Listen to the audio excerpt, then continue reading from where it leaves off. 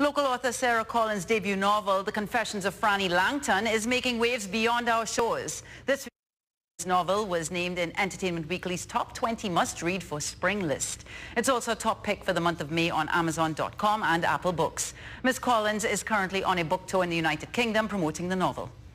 I'm absolutely thrilled. It feels like a dream come true that Frannie has been published successfully here in the UK and is about to be published in North America and into several foreign territories to which translation rights have been sold. The book is available online and Ms. Collins will have a local launch when she returns home to the Cayman Islands.